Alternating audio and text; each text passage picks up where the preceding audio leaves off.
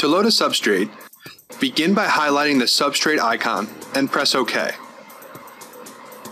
With substrate load highlighted, press OK again. Then select Load Roll.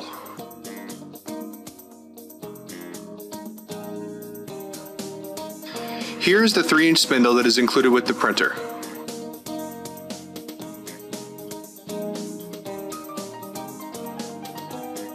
The stop on the right end of the spindle should be in the exterior position when using rolls of the printer's maximum width. For all narrower rolls, the interior position should be used.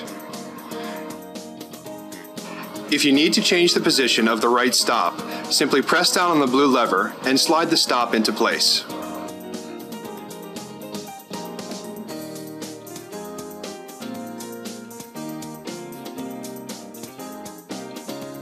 When loading a substrate, you will remove the left stop. Release the stop from the locked position as shown here.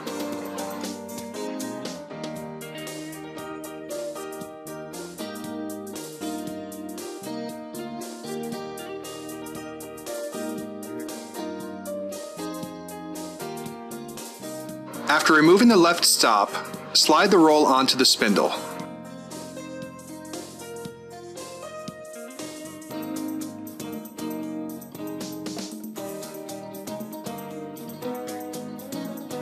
Then, replace the left stop and lock it into place. Be sure that the left stop is tight against the left end of the substrate.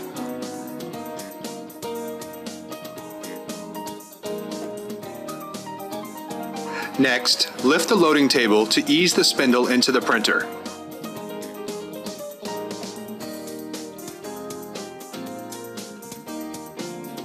Then, feed the material into the printer. The media should be fed in above the roller that is seen here.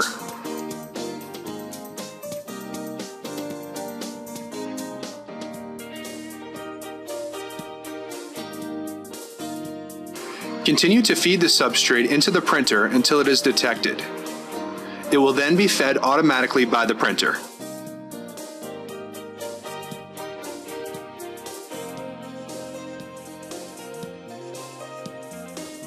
Select the substrate category from the list for the media that is being loaded. Then, press OK.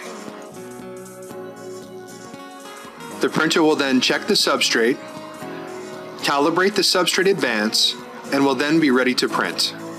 If you have any questions about the HP L26500, please contact a LexCheck customer specialist at 800-453-9538.